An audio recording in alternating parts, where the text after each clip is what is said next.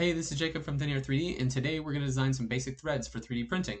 So rather than just simply showing you how to model the threads, I'm going to show you step by step how to use Fusion 360 to model one of these and print it yourself. My girlfriend uses these cotton swabs to clean off her makeup, so I figured I'd use this tutorial as an excuse to make a cool little travel size container for hers. You can follow along with the tutorial to make one exactly like it, or you should be able to pick up all the info you need to model your own threads, your own box, and just start using threads for your 3D printing. So let's get started in Fusion 360. If you don't have it yet, you can get a hobbyist license absolutely free, and you should be able to follow along with me regardless of your experience level. So first thing you want to do is save your file. I already saved mine as cotton swab box. Just left click save and follow the prompts, and you should be good to go. What we want to do is make sure our units are set up correctly. I model in millimeters. Yours may be set to inches. I don't know, but go up here and find your preferences menu, and then once your preferences menu opens, we are going to change from inches to millimeters, or make sure it is in millimeters. So go to unit and value display, and then down here you want to make sure it is set to metric, millimeter, Newton seconds. It may be set to inches currently. And then if you want to change your default units, you can go down to default units under design, and then you can change it to millimeters, and that will make your new designs default to millimeters. Click apply and then OK, and we are good to go. So let's jump into our sketch. We're going to left click create sketch, and then we are going to select this ground plane right here, which will help us be oriented better for printing later. So we're going to left click that ground plane, and it's going to automatically orient us, and you should see top in the view cube right here. And then we are going to left click center diameter circle up here, and we are going to left click the very center. You should see it snap to our origin point. Then we're going to drag this out, and I'm going to just punch in on my keyboard 62 millimeters and then press enter. I already measured the cotton swab, and I want it to be 62 millimeters in diameter. Side note, I guess I should have mentioned the box that you saw at the beginning of the video. That's what we're currently modeling right now. I have yet to finish it or print it.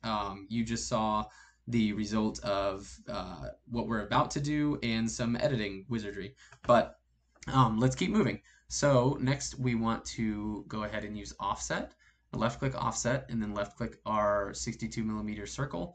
And I want to offset this 3 millimeters, and then click enter. And then we are going to use offset again, and you can either left click up here, or you can just right click in the middle of nowhere and drag upwards and find repeat offset.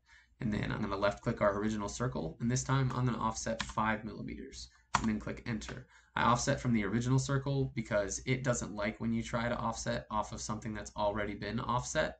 It just acts a little wonky, but that's all we need. So we're going to hit finish sketch.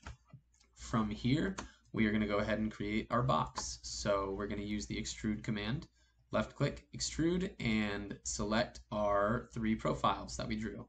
And then from there, just drag down, and I want to go about 40 millimeters. You can either drag it down all the way 40 millimeters, or you can just punch in -40, or you can just type it into this box over here. And then we're going to hit OK. Now that we've got it extruded down, let's go ahead and hollow it out. For that, we're going to use the shell command. Pretty simple, just left click shell. If it's not up in this menu, find it in the modify drop down. It's down right here. And then from there, we're gonna click our top face, and then we're just gonna punch in 5 millimeters and then click enter. And we're gonna make some adjustments later on at the very end to make, to kind of optimize it a little bit. But for now, we're just gonna kind of go with what will make sense. Now you should see that our original sketch also disappeared. We still want to keep using it, so we're going to make it visible again. Go over and find your sketches drop down menu. You may have to click the arrow to drop it down, find sketch 1, and then you're going to click on the eyeball to make it visible again. Now we're going to use extrude again to cut our outer lip down where the threads are going to end up going. So we're going to just left click extrude and select our outermost profile, and we want it to go down 15. So I'm just going to type in -15 and then hit enter. And you should see it cut that away, and our box is pretty much good to go. We're going to add the threads later after we have the lid built. But the first thing we actually want to do is turn this from a body to a component. I'm not going to get into bodies versus components in this video. I keep saying that I'm going to do a video eventually, but it does need its own video. For now, just trust me, and right click body, and then we're going to go create components from bodies. Again, you might need to left click your drop down under bodies to make it visible. But yeah, right click, create components from bodies, and it's going to automatically create a component down here. Let's go ahead and double left click to rename it box, and then click enter, and we're good with the box for now. So let's go ahead and make our lid. We're going to use extrude again, so we're going to left click extrude, and then we're going to select all of these 3 profiles again, and then what we want to do actually is a 2-way extrusion. It automatically defaults to 1 direction, but we're going to change our direction menu to 2 sides.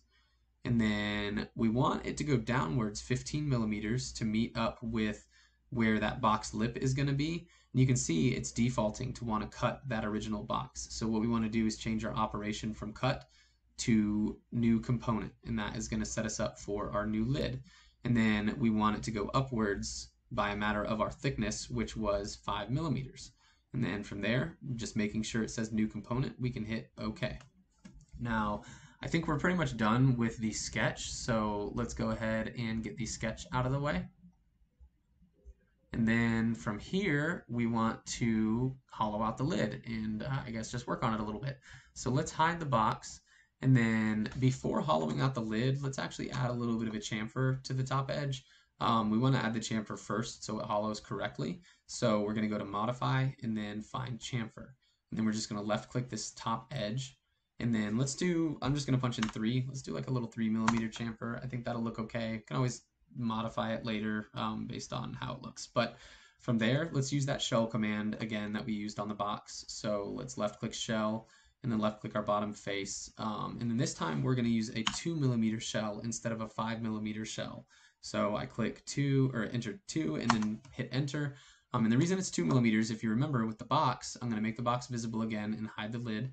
Real quick, let's double left click this and rename this lid. But let's hide it. And you can see, as you remember, our lip that the lid is going to rest onto is only 2 millimeters thick. So let's go ahead and start getting our threads added into there. And it's actually really, really simple. All we're going to do is go up to create and then find the thread command in Fusion 360. It really is, like I said, it's literally this simple. So click thread, and then we're going to find the profile that we want to create our threads on. Now, to actually make it 3D printable, because this for some reason just does like a modeled version, you're going to select the box over here that says modeled, and that's actually going to create the geometry that can be 3D printed for you. Now, as you notice, this by default is not looking too hot. And the reason is the pitch of our thread. Every different model is going to be different, and this may be something that you end up having to play around with because everything that you do is going to have different needs, different applications. But let's click on our front view and let's just look at something. So under designation, M68 by 6, this is telling us that our thread, the major diameter is 68 millimeters and our pitch is 6 millimeters. Now the pitch is the distance from these teeth between each other. So right here we have a 15 millimeter section with a pitch of 6. So we really don't have that many threads to work with. And the higher your pitch, the deeper these cuts are going to have to be to have the correct angles. So let's lower this. If you just click this menu, it's going to give you options for different pitches. And if you, as you can see, if you lower that pitch from 6 millimeters to 4 millimeters, now these are 4 millimeters apart, and that gives us more threads within this 15 millimeter distance. Which is obviously way more appropriate for our given application. But let's bring it down a little bit further. Let's try M3 and see how that looks, which the lid is going to be kind of the deciding factor on this. But M3 may work well for us. And this, again, is going to depend on your nozzle size and a lot of different things, but I have done some pretty fine threads before. So this is where the whole guessing and testing within product design comes into play. So let's just keep moving. Enough ranting about threads. Let's click OK. We did the M68 by 3. So let's go ahead and add that same thread pattern to the lid. So let's hide our box and show our lid. And then we're going to add the thread to this. So we're going to go back to create and hit thread. Or if you remember, we can just right click and do repeat thread. And then we're going to select the surface that we want a thread. And again, you're going to click modeled to make it actual geometry. And then we're going to change M68 by 6 to M68 by 3. And then from there, we have got our threads and we're going to hit OK. One side note, these are both right-handed threads, but if you wanted left-handed threads, you can just change them to left-handed and make sure that both parts are left-handed. But then we're going to hit OK. Now we've got threads on our lid and our box, but we're not quite done yet. We want to make sure that it's actually going to work right, and we want to add a little bit of clearance in there. Now, let me just show you something that helps you just see everything and have good visibility on what you've got going on with your threads. So let's go back to our front view, and I'm going to show you how to use a section analysis. So just go up to Inspect, and then find Section Analysis, and left click on you can pretty much click either of these planes, but we're going to click this one right here, and then hit OK. And as you can see, it's showing us a cutaway view. Let me hold Shift scroll wheel to rotate. It's giving us a cutaway view where we told it to of what's going on within our box. Now, you may be wondering, oh, that thread's not going to work. That's fucked up. Well, it's because it's rotated incorrectly. It's the same thread pattern, so it doesn't really make a difference. But to get a better visual representation of it, let's just rotate this lid. So left click move, and then it's actually got rotate selected already for me, but it may be on free move for you. So you're going to select rotate, and then you're going to make sure that this says components. It may also already say bodies, but make sure it says components, and then you're going to click our lid component, and then you're going to select axis, and then you're going to choose this axis, or you can choose, pretty much any of the diameter axis. It won't matter. And then you're literally just going to grab this and rotate it around, and take a look. Watch right down here. Watch our thread pattern as I rotate it into place. I'm going to rotate it, and you can see right around 180 degrees. Looks pretty good. I'm going to hit front view. You can look and see that it is lined up properly. So we're going to hit OK, and that just helps us kind of visualize our clearance a little bit better. So let's go ahead and add some clearance in. I'm just going to hide the box and add the clearance to the lid. So hide box. And then to add our clearances, literally we're just going to pull some of these profiles away. So I'm just kind of rotating around to get a better view. So I'm going to select this face, and then while holding shift, I'm going to select this inner edge, and then I'm going to rotate around, and you can see I'm going to, while holding shift, select this top edge. Now, one more, actually, we need the innermost edge. So while holding shift, we're going to select this innermost edge. So that's 4 different edges that you need to have selected, and then you're just going to hit press pull. Now from here, threads, this is all different and all, print quality differences and everything, but I personally have a lot of success, and I like using a 0.3 millimeter clearance. So we're going to hit minus 0.3 and then hit enter. And you can see that the threads, you can see them push outwards. And one quick way to make sure that it worked well, because sometimes it can act wonky, watch your threads and then hit Control Z. See those, and then Control Y to push it back out, Control Z to undo, Control Y to redo. That pushed them back out, and then to get a look at what they look like in the box, you can see that we've got a decent little bit of clearance between them, and that actually should work well. We've got plenty of space between this right here and up here, so our limiting factor is going to be, as you screw it down, the bottom of the lid is going to hit the top of this little lip and hold it into place. So that's pretty much it. We've got the whole box done, and from here it's just a matter of kind of stylizing it and making some cuts and doing some things to possibly save on material. Like right here, for instance, one good example is this doesn't necessarily need to be 5 millimeters thick. I just wanted to do the shell command and make sure that the outer edges were 5 millimeters thick. So let's remove a little bit of material from this and kind of get things optimized for 3D printing. So let's use that push-pull command again. We're going to hit press pull, and then we're just going to select this bottom face. And I just want this to be 2 millimeters thick. It doesn't really have to be that strong. So let's do -3. Bring that down. Now we've got a 2 millimeter thick box, and we've got a little bit more room for some more cotton swabs into it. Okay, so now that we've got that, let's go ahead and add a chamfer to the bottom, which let's just do a 3 millimeter chamfer so it matches the top, I guess. So we're going to go to modify and then click chamfer, and we are going to click down here, and we're going to punch in 3 and then hit enter. And now we've got our 3mm chamfer, and I think this box is pretty much good to go. We should be able to print it, so let's get it oriented for printing. And this is future me cutting in while I am editing to let you know, don't worry about what's going on in the video right now. I'm just going to kind of fast forward through this part because I shouldn't have bothered worrying about reorienting it because there's some other settings that may need to be changed, and different slicers import different models. So there's no point in showing you this, but I'm just going to jump you into exporting these models. So don't worry about the fact that the lid is upside down here. To export, all you got to do is right-click your box component and then hit Save as STL. For refinement, I just pick high. That way there's more polygons and it looks a little better. And then from there, you're just going to hit OK. And then choose where you want to save it on your desktop. And then save your box.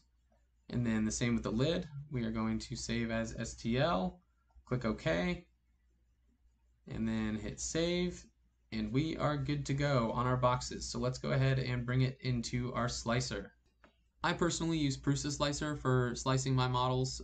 You'll be fine with Cura or pretty much anything else. I just like Prusa Slicer for all of my printers that I can use it for, not just my Mark III, but I use it for my Ender 5 Pro and everything else. And yeah, you can see the models they imported, even though I reoriented the lid in Fusion 360, it wanted to import this way, so I just want this to be face down, and then I'm just gonna do like 10% infill, and I have a 0.6mm nozzle on my printer, so I think it'll still be okay. Let's go ahead and slice it. I'm doing a 0.2mm layer height. You can see up here 0.2mm 0.6 layer height. You want to make sure to not have supports on, or if you do have supports on for something, then make sure that it's not going to interfere with your threads, because your support angle threshold can affect that. But just giving it a quick look to make sure that basically I'm just looking at where the threads are cut into the walls to make sure that it's not too thin, which sometimes can be an issue depending on what type of threads you have, but everything looks pretty good here. So let's see, it says it'll be 55 grams of filament and just under 3 hours of printing, which isn't too bad. We could probably optimize this a little bit further, but I think that's okay for whipping this up. And the one thing that I want to mention, I guess, is you could probably get away with a little bit higher of a layer height, but really, like I said, it's just going to be dependent on your models. But let's get this thing printing.